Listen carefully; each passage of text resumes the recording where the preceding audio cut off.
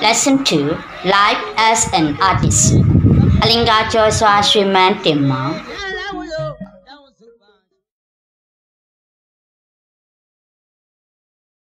A typical Myanmar subway is a classical dance drama. It usually begins with the candlelight dance followed by different types of dance, Myanmar opera and slapstick comedy. This is followed by the classical dance drama, which presents one of the categories.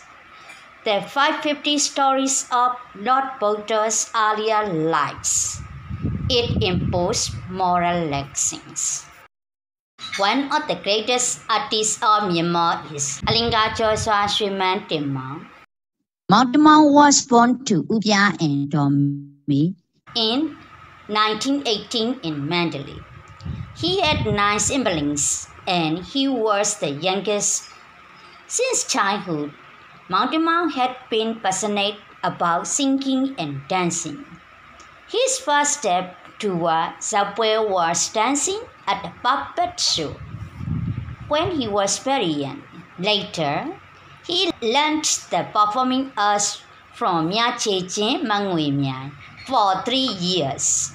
He founded Shwe in 1933 and became a famous artist known as Shwe. In 1959, Shwe was invited to the United States of America as a representative of the Myanmar cultural troupe. During his visit, he learned by heart the 27 verses on the Buddha's renunciation. His diligence and hard work set a model for new generations of Myanmar artists to emulate.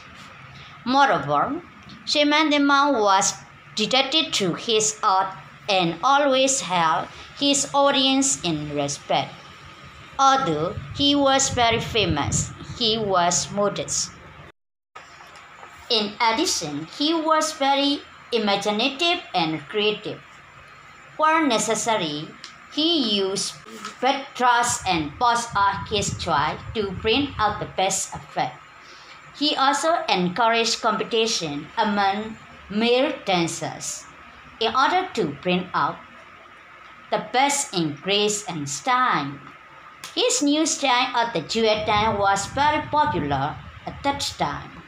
Throughout his life as an artist, he kept on innovating novel choreography and new operas. In 1953, Shwe received the title Alinga Josa, which is awarded Outstanding Artist in Myanmar. In 1969, Shwe died while dancing on the stage. His name will never fade away.